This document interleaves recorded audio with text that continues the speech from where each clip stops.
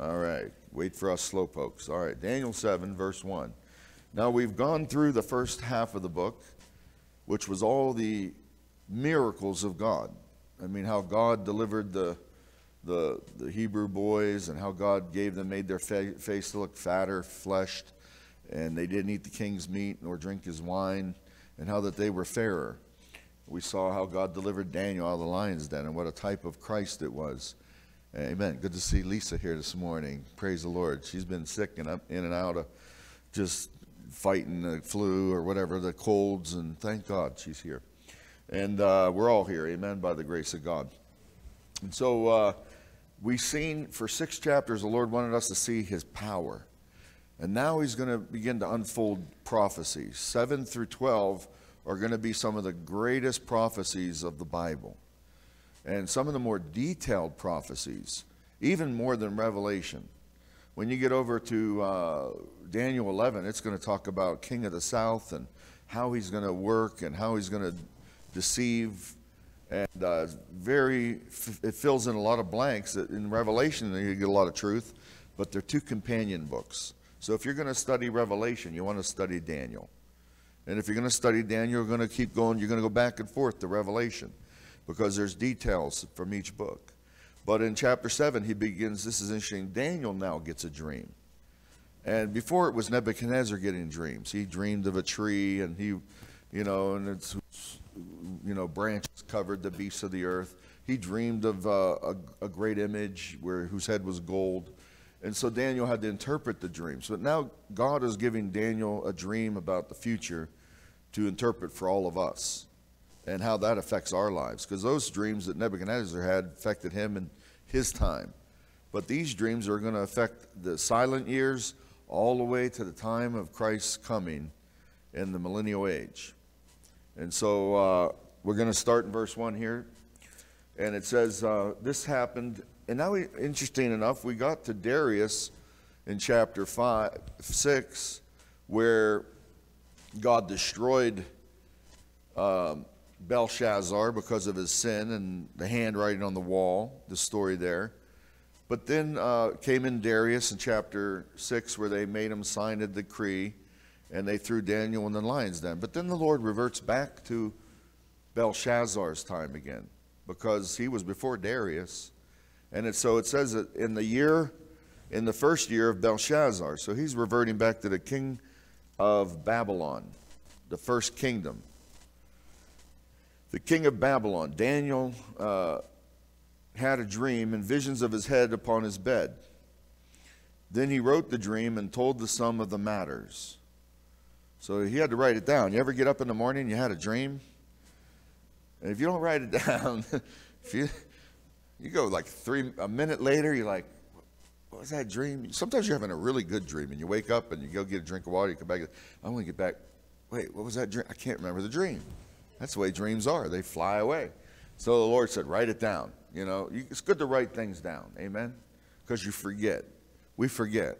God gave us a Bible. Amen? Thank God we don't even have to depend on dreams today and visions by people in the church. We have something that never changes. It's written down. God said, write these things in a book. And that's what we have. We don't have to forget. We don't have to guess. It's written. So he wrote it down and told the sum of the matters. So he didn't understand it right away either. And so when you see told the sum of the matters, he actually has to ask an angel about, I don't know, verse 15 there. He's going to say, I don't understand what I dreamed. Hey, you over there. It's like I asked one standing by. He gets an angel. He says, can you tell me what I just dreamed? I don't even understand that stuff. So he begins, it's like Jesus, when he would speak to his apostles, he'd tell them a parable. He says, a sower went forth to sow. And they'd say, Lord, we don't understand what you're saying. He's like, all right, the sower is, the Lord. And he goes and he says, the seed that fell by the wayside is they that were, Satan came by and snatched them up. So the Lord has to explain to us dreams in the Bible and Proverbs.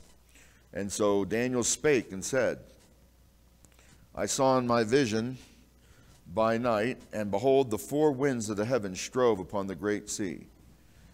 Now those 4 winds are these next 4 kingdoms, but they're also connected with the wind.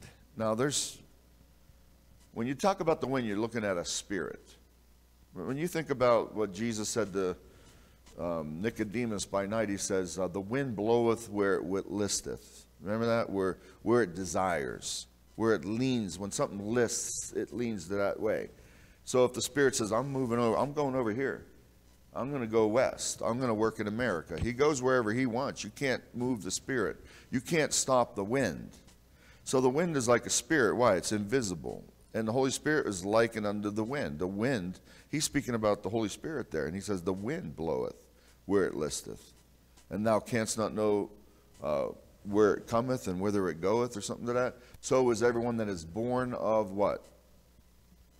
The Spirit. So he said, we are led by God. And the church is like a, like a boat. It's the wind blows our sail wherever it wants us to go. But there's another one that's likened unto the wind, and he's called the prince of the power of the air. So Satan is also a spirit. The spirit that now worketh, it calls him a spirit. The spirit that now worketh in the children of disobedience in Ephesians chapter 2, verses 1 and 2. So this is not the Holy Spirit here. This wind that's blowing is an ill wind. It's a wind that fights God. And in the four winds of the heavens strove. So there's strife there. And there's words when you read your Bible, there should be indicative words that tell you it's right or wrong. Like I had a guy preach one time in my church. He had a message. What's the verse? How's the verse go now? Let me get back to my mind here. It talks about intermeddleth with all wisdom. He that does anybody know that verse? Seeketh, and I'm working backwards. Seeketh and intermeddleth with all wisdom. Out of the way. Does anybody seeketh and intermeddleth? Through desire, that's it. Through a desire, a man having separated himself, seeketh and intermeddleth with all wisdom. Yeah, and this guy preached a whole message about how we need to separate ourselves and we need to seek and intermeddle with all wisdom. and I said, man, that is so wrong. He preached a whole message on it. You follow what I'm saying? That is not a positive verse. There's nothing positive about that verse. He that separateth himself, through desire, that is not a good desire. So when you see words in your Bible, they're like red flags. You should study your Bible with that word. There's one word in that whole verse that tells you, beware, warning. Which one is it? That could be good, though. That could be good. I desire to please thee, O Lord. There's verses that talk about good desire. Amen? What's the key word? Anybody got it? Intermeddleth. There's nothing good about meddling. The Bible says, he that passeth by and meddleth with strife belonging not to him is like one that taketh what? A dog by the ears. If you're passing by, you see two men fighting. That's what Moses did. He got in between the Jew and that Egyptian. He ends up killing that Egyptian, buries him in the sand. He meddled. If you get a bulldog, right, and he's mad, he's angry, you grab him by both ears. What are you going to do? If you let go of this hand, he's going to bite this hand. He's going to bite this arm. If you let go of that ear, he's going to bite this arm. So the Bible says, look, if it doesn't belong to you, don't be grabbing two people and try to be the arbiter, Russian, the referee in two other people's conflict. You might pray for it, yeah, but don't pass by and just, pass by. So the word is meddle. You say, what are we talking about? I thought we were in Daniel. I'm just giving object lessons. When you study the Bible, there are key words in every verse. The Lord show you what the verse is talking about within the context. A text without a context is a pretext. That means preformed ideas. Look at the context and it'll tell you what you should think of it, not you tell it what it should say. Amen? I had another guy preach a message out of, I think, James, where it says, do you think the script, or something like, think ye the scripture saith in vain, the spirit within us lusteth to envy. Well, I looked all through my Bible, didn't find that, where it said the spirit within us lusteth to envy. The scriptures say that all over the scripture. It's not quoting something. It's just telling you, the scriptures tell you that in your spirit there's lust that brings you to envy. So you're not going to find that quote. But I had a guy named Maurice LaPierre come to my church. He preached the whole message how the spirit within us lusteth to envy, and we should envy for the things of God. It's hard to follow along a message when somebody's taking a passage and misquoting it and using it for the wrong reason. Amen? Y'all follow along here? Am I off here? Well, there are verses that lead you to see this is not good. This is bad. And so when you see the word intermeddle, that should be an indicator. Through desire, you're intermeddling. That means that's a bad desire. You separate yourself from the way of God, and then you intermeddle with all wisdom. And you don't want to do that. The other one, do you think the scripture saith in vain, the spirit within us lusteth to envy? Well, that's not a good verse of scripture. You don't want to quote that and say, we ought to lust for the things of God. In fact, there's like no passage of scripture where the word lust is a good thing. Amen? Can I get an amen? I mean, you're going to be hard-pressed to find the word lust being something good. In fact, the Bible says the flesh, what? Lusteth against the spirit. And it does not say, and the spirit lusteth against the flesh, does it? It says the flesh lusteth against the spirit, and the spirit against the flesh. So the spirit doesn't lust. So back here in Daniel 7, you're looking at types, and it says, and the four great beasts came up from the sea. Well, back in verse 2 it says, and behold, the four winds of the heavens strove upon the great sea. Strife. What is going on in the world today is always contention and strife. The Bible says only by what? Pride cometh contention. Contention is like strife. Envyings, strife. You'll find that in the New Testament. Paul says, are you not carnal to the Corinthians? And he says you're full of reveling. Was it say, go over there. Let's look in, give you a verse here. Look in 1 Corinthians. 1 Corinthians. In chapter 3. Verse 3, for ye are yet carnal, for whereas there is among you envyings and strife and divisions, are ye not carnal and walk as men? There's strife in this world because of envyings and pride. And so there's another thing here. It says, in the four winds upon the sea. Look in Isaiah 17. What is the sea? Isaiah 17, verse 12. So he's got a vision. He sees the winds striving upon the sea. Isaiah 17, verse 12. So what we're doing is reverse scripture with scripture. That's how you study your Bible. The Bible defines itself. All the scriptures agree with one another. The Bible says, woe to the multitude of many people, which make a noise like the noise of the seas, and to the rushing of nations, that make a rushing like the rushing of mighty waters. The nations shall rush like the rushing of many waters, but God shall rebuke them, and they shall flee far off, and shall be chased as the chaff of the mountains before the wind, and like a rolling thing before the whirlwind. It's like a tumbleweed. Blow it away. So the Lord, we see a tumbleweed blowing across the street by a wind. That's going to be like the end when the Lord blows the nations away. And they're like seas, though. Let's go back to Daniel 7. So we're comparing Scripture with Scripture. Daniel 7 says he sees the four winds. And those four winds of heaven, this is not the heaven, the third heaven, but where the devil is at, where he's called the prince of the power of the air.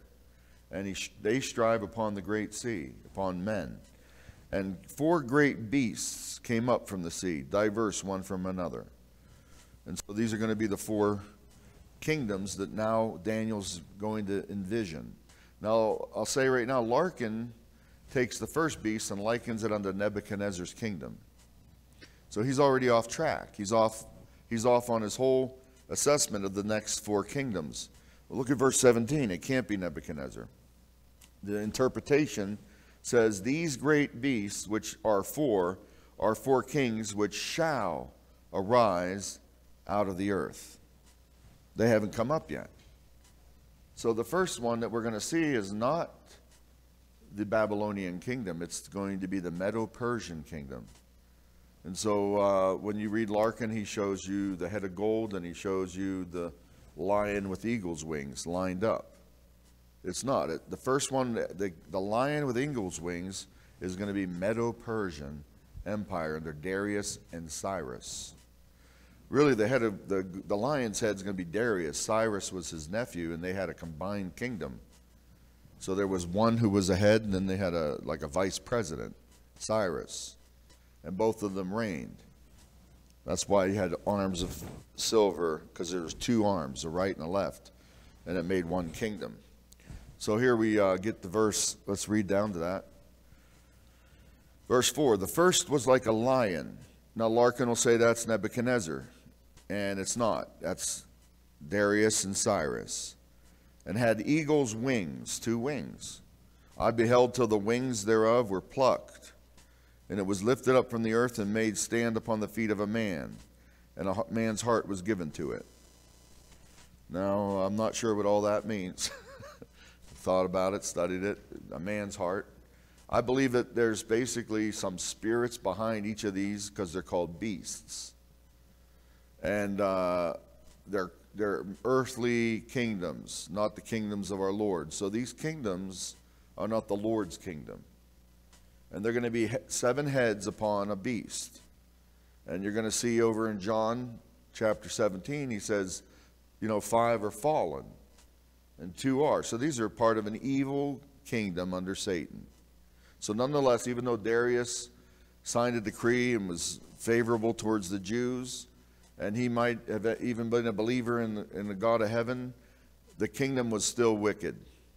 It still wasn't under God's control. It still was the kings of this earth and the rulers of this world under Satan. And so maybe it likens it unto a man's heart, but it's still a beast. It's still something that is not converted. It can't be saved. It can't be regenerated. These kingdoms can only be destroyed. There's nothing you can do to redeem it. You're not going to bring in the kingdom. They're not going to. That's what they're trying to do with the amillennial position. We're going to convert the whole world. We're going to bring in a kingdom, and then Christ will come. Can't happen. They're meant to be destroyed. Amen. The Lord's going to destroy all the kingdoms. We're going to see that in this chapter. These are 4 beasts. They're unclean. They're not clean beasts. They're unclean beasts. But the Lord does give them a heart of a man. There's something good about Cyrus and Darius. They said go back and rebuild the temple. So that might have something to do with that. I don't know. It was lifted up. I don't know if that's good. It sounds bad to me when you get lifted up from the earth. Generally, that's pride. So that first kingdom is the Medo-Persian, and it's likened with a lion. And next one is verse 5. And behold, another beast, a second. These are ones that will come after Belshazzar's kingdom. Another one will come in the future, and that's going to be Greek. That's the Greek Empire under Alexander. And behold, another beast, a second, like to a bear, and it raised it up itself. So these are talking about empires coming up. It was dormant for a long time. What was his name? Philip of Macedonia. He was the father of Alexander. He united the Greek Empire, and his son Alexander became a great king. Brother Tristan. I'm going to actually typify some things here in a minute. We're going to go back and look at some modern kingdoms that line up with these 3 beasts. And we're going to see the Antichrist. And so, but this one here is Greek. You say, what's the connection?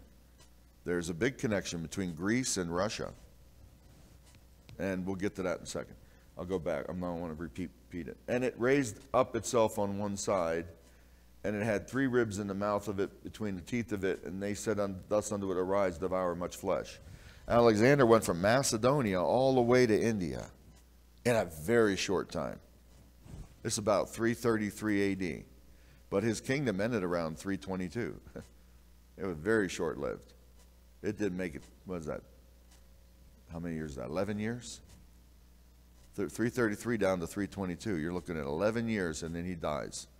And his kingdom is going to be divided up. And he says each one is diverse from the other. If you look at it, that's interesting.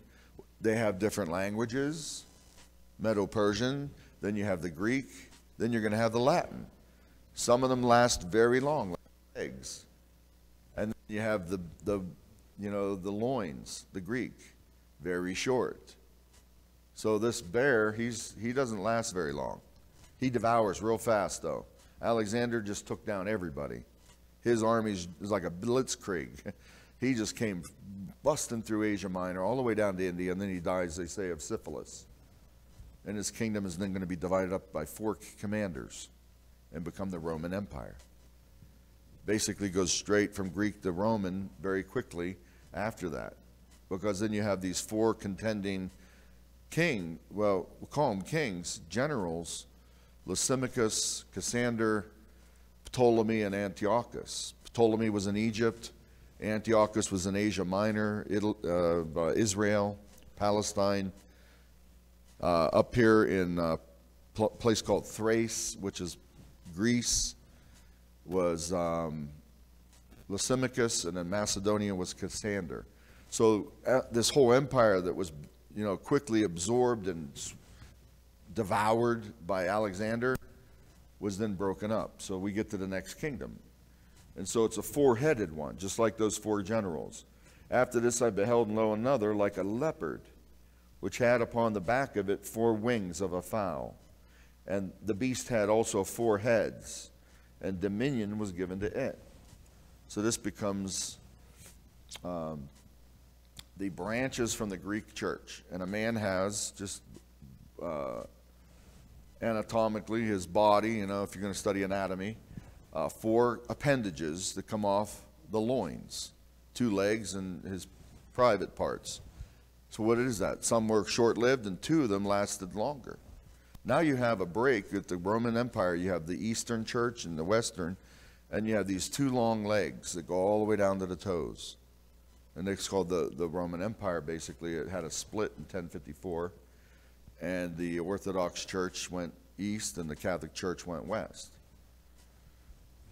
And so looking over these 3 beasts, there's some connections with England, Medo-Persia, the lion. England began basically in modern times to be an empire over all the earth. The sun never set on the British Empire, they'd say, at one point. All around the world, India, and all through Africa and America. England's ships went out, and they conquered a great deal of the earth. And so there's a connection there between the lion and Persia. The England settled that Mideast. They broke up all those tribes, and they are actually the ones who designed Iraq, Iran, all these, Jordan. That was all designed by Britain, that Middle East. They had their hand in it, and then the Balfour Declaration gave Israel independence, and they got out of the Middle East. But there's a connection between England and the Medo-Persian Empire, Shah of Iran, and the connections with England at the time and Israel. Britain had a big hand in the Middle East in trying to bring peace, and they couldn't do it. So they just said, we're done. Balfour Declaration gave Israel the land, said you can manage your own land, you have the right to go back, and they didn't go back, but until World War II. And then the second one, Brother Tristan aptly connected, was the bear. What you have is the Greek Empire, and there's a bear involved. That's why Russia uses Greek letters in their alphabet and Cyrillic, but a lot of that was Greek. Their Bible, this is like very closely related with the Greek Bible, and so there's a lot of connections between the Orthodox Church and Byzantium. Byzantine was the capital of Greece, and the Orthodox Church went up into Russia, not the Catholic Church. So you don't have the Latin rites and the what do you call it, the Romance languages. You have a different foundation going to Russia. It's connected with Greece, the Eastern Church, the Eastern rites, icons. They have icons. They have pictures of Mary and the little baby. And the Catholic Church broke from them, saying that they didn't believe that you should have, but they have pictures too now, icons. But they pray to icons. How many ever hear anything about that? Orthodox Church, Orthodox believers. It's called the iconoclastic controversy. So they had a big split over icons in 1054. So when you go to Russia, you're going to see churches with candles and a lot of pictures of the saints to bow down to. Isn't that right, Lena? Icons, ikoni, vizdia. So they have icons everywhere. And so there's a connection with Russia and Greece and this bear. So, and thirdly, you have another kingdom, and it's going to be the United Nations. That's why the leopard and this third kingdom is going to be the Roman Empire and the European continent. And so what do you find? A leopard. And you find the United Nations under this Holy Roman Empire that's going to be revived in these last days. And that becomes the fourth beast. Look at the next verse. And so that's the longest one. I mean, it's going to go for quite some time. In verse 7, after this I saw in the night visions, and behold, a fourth beast, dreadful and terrible and strong exceedingly, and it had great iron teeth. And that's a good study in the Bible, iron. It devoured and brake in pieces, and stamped the residue with the feet of it. Notice it's connected with the feet. So right away you have 10 heads. You have 10, it mentions 10 here, 10 horns in the verse at the end. And it was diverse from all the beasts that were before it, and it had 10 horns. So 10 horns connected with iron. Well, what do we see? The iron legs that come down on the image. And so that kingdom here is connected with Rome, but it goes all the way down to the 10 toes, and it stretches from Greek all the way down to these last days. And it becomes the part of the European last kingdom, the United Nations, the 10 kings. And so this thing it's a revival of the Roman Empire with the Pope in power. Let's go to Revelation. Revelation chapter 17 and verse 9. Does anybody have any questions? I mean, this is pretty deep material. I'm going against the grain with what a lot of the Bible teachers teach. They teach that the lion with wings is Nebuchadnezzar, that the bear is the Medo-Persian Empire, the leopard with 4 wings and 4 heads is the Greek Empire, and then this last one is the Roman Empire. Does anybody know that? Anybody study that? But I'm teaching you different. In 17 it says these are 4 kingdoms that shall come, and they begin with Medo-Persia and go to Greek and Roman, and then the 4th one is the last days and the 10 toes. And out of those 10 toes comes even one more kingdom. He kind of brings it out here. We're going to see that in Revelation. We're in Revelation 17:9. And here is the mind which hath wisdom. The 7 heads are 7 mountains on which the woman sitteth. So on one hand, there is a place on earth in Rome that calls itself the city of God, where the vicar of Christ sits on 7 mountains, Rome. They have 7 mountains in that city. But at the same time, there's 7 kingdoms that he's going to liken it to. Here is the mind which hath wisdom. The 7 heads are 7 mountains on which the woman sitteth, and there are 7 kings. 5 are fallen. So God's telling John, who wrote this in 96 AD, that 5 of these kings have already passed, and there are 2 yet to come. So that's the revived Holy Roman Empire, the United Nations, and these, I guess it's in a sense, where are we looking at? There are 7 kings, 5 are fallen, and 1 is. So that's Roman. So when he says 1 is, that's the Roman Empire. That means there's 1 more. There's the last kingdom we're facing right now, the United Nations. And the other is not yet come. And when he cometh, that king, or that kingdom, that head, he must continue a short space. It'll be a very short-lived kingdom. It'll be 7 years. And it'll end with destruction at the Armageddon. So it'll be very short. It tells you that. And it's going to begin, I believe, it's already got the workings in line up, but it's going to really begin when we get raptured. When we get caught out of this world, then there will be these 10 kings that will know that their time is short. And there are 7 kings, 5 are fallen. That's before John. One is, that's the Roman. And the other is not yet come. That's the United Nations kingdom. And when he cometh, he must continue a short space. And the beast that was and is not, even he is the 8th. Well, we're reading that back here in Daniel. Out of these 10 will come 3, and from those 3 there'll come the Antichrist. Let's go back to Daniel. We can go back to Revelation. Keep your finger there. Verse 20, where are we at? Verse 8. I considered the horns. So there's 10 of them. And behold, there came up among them another little horn. That's the Antichrist. So that's the 8th. He's going to have his power for a very short time. Before whom there were 3 of the first horns plucked up by the roots. So he's going to have 3 countries, 3 kings, give him his power. I thought about it. I don't know exactly who they are, but it might be Germany, France, and Italy. When you think about World War II, Hitler joined with Italy, with Mussolini. Maybe if they had France on their side, they would have done it.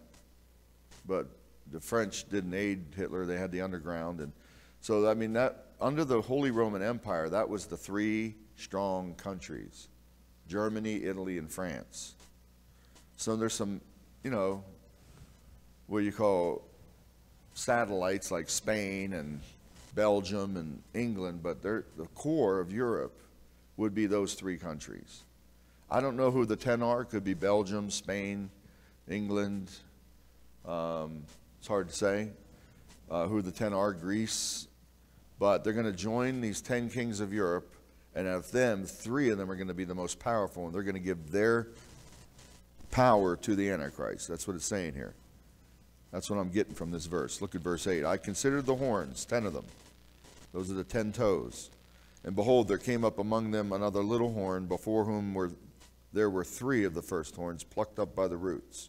And behold, in this horn were eyes like the eyes of a man, and a mouth speaking great things. So the Antichrist is going to be a great speaker. He's going to be an orator. He's going to come along speaking what? Peace and safety. He's going to put the world at ease, say we need world control. We need to put an end to this disappearing of people. We need to put an end to this dearth of famine, and we need to have everybody take a mark. And that mark will be able to control everybody, and everybody will be in line, and there'll be no outside controls. We need to have unity and one world power, like Nebuchadnezzar, like Medo-Persian, Darius and Cyrus, like Alexander, and like the Caesars, under Constantine. One world power. And so he'll convince the world to do that. And the way they'll do that is they'll give their power to this Antichrist. And the whole world will have to take the mark. And so that's what this is speaking of, speaking great things. And so now 9 tells you how it ends. I beheld till the thrones were cast down. Now I think about those thrones, it's going to be 10 kings, so that's obvious that it's the 10 kings and their power united are going to be destroyed. But there's also somebody being cast down at that time. In Revelation 12, let's go there. Revelation 12:7. When you look at this word cast down, look at verse 7. And there was war in heaven. Michael and his angels fought against the dragon. And the dragon fought and his angels and prevailed not, neither was their place found any more in heaven. So the prince of the power of the air, the spirit's going to come down to the sea. And it's striving against Michael. And the great dragon was cast out. That old serpent called the devil and Satan, which deceiveth the whole world, he was cast out into the earth, down. And his angels were cast out with him. So there's an allusion there, very clearly, I think, that this throne too is going to be cast down. Satan's losing his power. And he knows his hour is short. He knows his time is short. And so he does all he can to destroy the holy ones, the Jews, and go after the righteous in that time. And that's going to be their judgment. That's going to be Israel's judgment. And they're going to go through the Jacob's troubles. And so here we have Jesus showing up, verse 9. I beheld till the thrones were cast down, and the Ancient of Days did sit. That's Christ in the millennium. So this is a millennial passage. It's not the great white throne. You're going to see a verse at the end of the verse. It sounds like it could be the great white throne. At the end of verse 10, it says the books were opened. That's very, very, what is the word? Renaissance. There's a sound of, hey, that's the great white throne, because it says the books were opened and the dead were judged. But the context here is his kingdom being set up as he puts down these 10 kings at the end of the tribulation. I beheld till the thrones were cast down, and the Ancient of Days did sit. That's him reigning for 1,000 years. Whose garment was white as snow, and his hair, the hair of his head like the pure wool. That's a picture of Christ in Revelation chapter 1. You read that there, he sees the same thing. Go there, Revelation chapter 1. Look at verse 13. And in the midst of the 7 candlesticks, one like the Son of Man. Notice that. We're going to see that very shortly. Clothed with a garment down to the foot, and girt about the paps of the golden girdle. His head and his hairs were white like wool, as white as snow. And his eyes were as a flame of fire, and his feet like unto fine brass, as if they burned in a furnace. They did. They went to hell. And his voice was as the sound of many waters. So now, and that might, I don't know if that's an alluding to when Christ speaks, every language will be able to understand him. Because you got to think, in the millennium, everybody has different languages, but his voice, boy, when he speaks, everyone will understand him as they speak. And so here, it says in verse 10, verse 9, and his throne was like the fiery flame, and his wheels as burning fire. A fiery stream issued and came forth from before him. Thousands ministered unto him, and 10,000 times 10,000 stood before him. The judgment was set, and the books were opened. I believe this there, in this context, it can allude to both the great white throne, but it's more so the judgment of the nations that begins at the beginning of the millennium. He's going to judge those people at that time. Plus, the Israel's going to come up, I believe, at the end of the tribulation, out of the tombs. And they're going to stand before God, 10,000 times 10,000, millions and millions. When you multiply them numbers, it says thousands ministered, and 10,000 times 10,000 stood before him. I don't know if that's I guess that's a million, 10,000? No, it's more than that. That's a lot. It's 100 million. So 1,000,000 is a million. So 10 times 10. Hey, Brother Joel, you're still teaching, aren't you? That's 100 million, right? I'm pretty sure that's 100 million, but somebody can get a calculator out. But that's 10,000 times 10,000. 1,000 times 1,000 is a million. 10 times 10 is 100. So that's 100 million. And so they're standing before him now. And the books are open. So God's always going to open the books. I believe even at the judgment seat of Christ, the books will be open too. And so there's different judgments going on. You got to remember your judgments as you study your Bible. There's a judgment seat of Christ. The Christians get caught up to heaven, and we're being judged up there. There's a judgment on earth. God's judging the Jews. They're paying for their sins, and they're going to make an end of iniquity. And then they go through the tribulation. Then there's a judgment of the nations immediately after those days and the beginning of the millennium.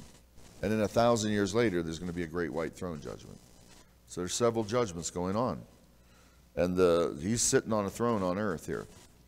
Verse 11, I beheld, then because of the voice of the great words which the horn spake. So he's bringing up what he said against God.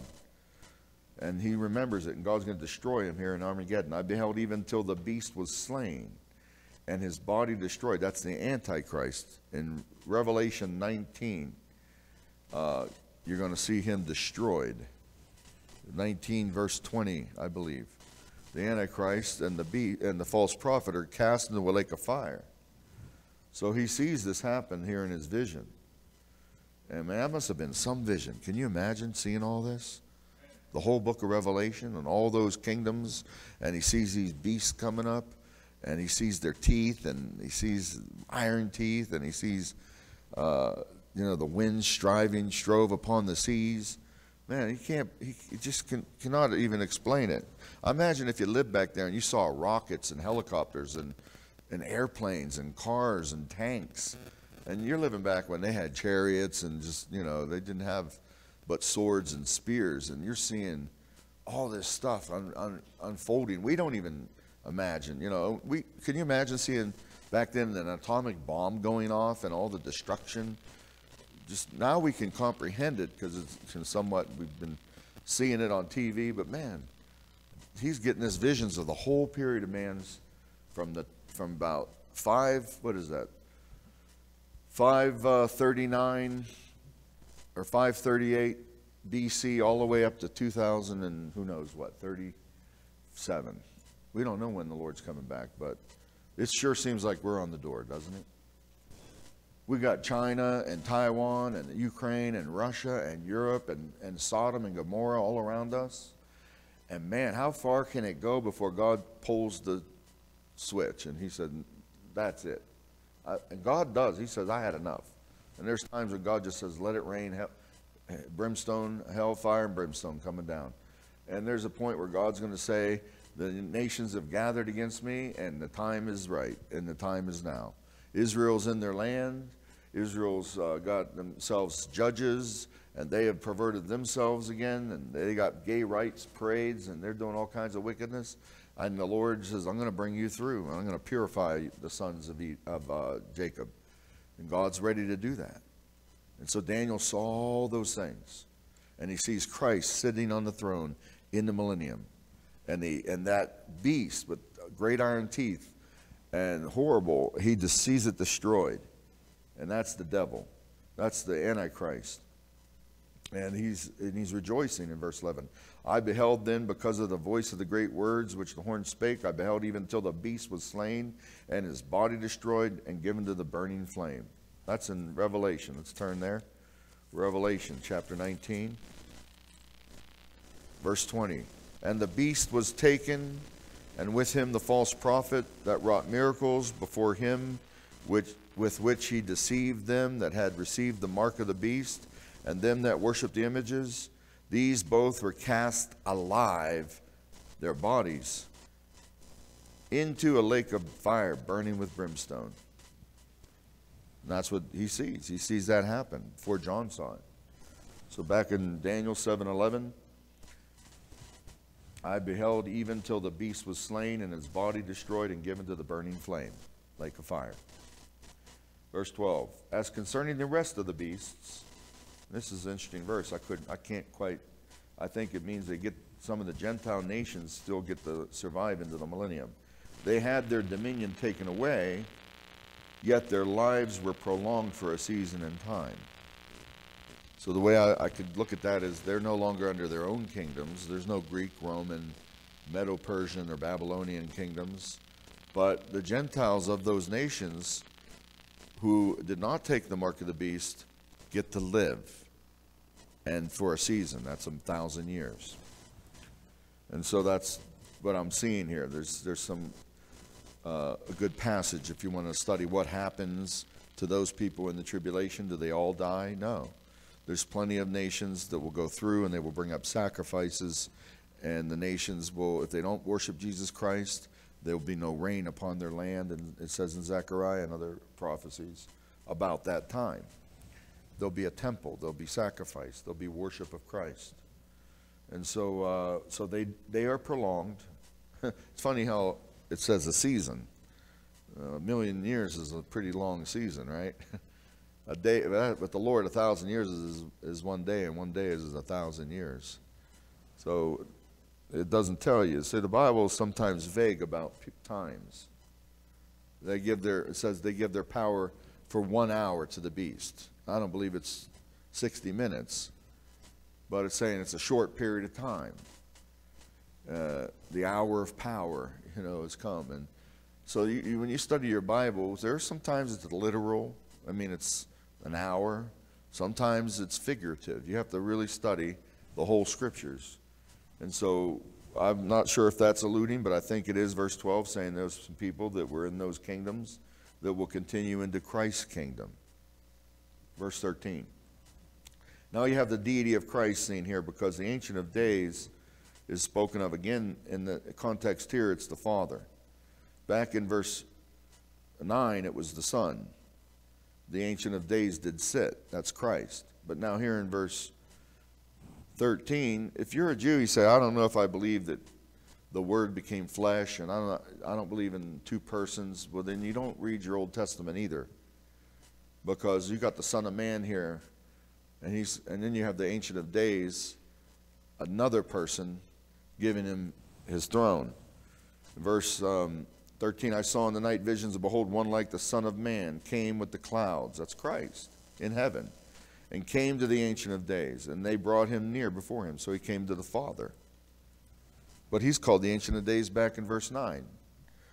Both of them are the Ancient of Days, the Father and the Son. It's like Philip said, Lord, show us the Father. He said, how long have I been with thee, and thou hast not known the Father? I and my Father are one. Amen. So when you say the Ancient of Days, that's eternal God. Jesus Christ is the eternal God. Amen. And you say, well, I don't understand the Godhead. Nobody does. Amen. You're never going to figure out the power. I believe, though, that there are three in one. The Bible tells me so. And so these three said, let us make man in our image. And so the Ancient of Days here is Christ. The Ancient of Days here is the Father. The Son of Man is Christ. He became a man. The Word became flesh. He said, Father, restore unto me. He says, John 17. We'll close here. John 17, verse 4. Jesus Christ is the Almighty God. He's the everlasting. There's no God. He is the Lord. There is one God. Not two, not three. He's one God. Three in one. What did I say? I just refresh my memory here. Where? Oh, John 17. John 17. He did, there's people fiddling around with this firstborn of every creature. They don't understand their Bible. He wasn't created first. And we'll finish on this. They are born from him. He created all things. In the beginning was the Word, and the Word was with God, and the Word was God. All things were made by him, the And without him was not anything made that was made. And he is that thing. These people, he's the firstborn from the dead too. That means he triumphed over death. As a man in the body, yeah, he became, and he's firstborn. But he was never born in eternity. That's a heresy. Beware. There's people out there trying to say God the Father created the Son, and he was the firstborn. Then they'll try to typify him as wisdom. You ever read that thing, I, wisdom? Yeah, he talks about him being in the beginning ever.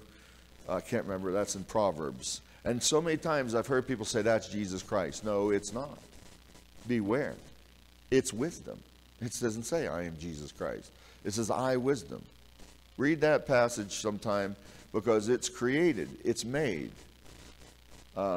Jesus Christ was never made. He never began to be. Amen? Without beginning of days, the Bible says in Hebrews. Christ does not have a father or mother. He doesn't have a beginning like that. He was never born. John chapter 17 says he had the glory before anything began. Verse 4, I have glorified thee on the earth. I have finished the work which thou gavest me to do. And now, O Father, glorify thou me with thine own self, with the glory which I had with thee before the world was. Before the world was. He had the glory. He was with the Father.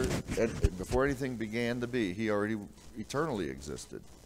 And so that's the Ancient of Days sitting upon the throne. One day he'll come back. All right, let's take a break right there. Amen.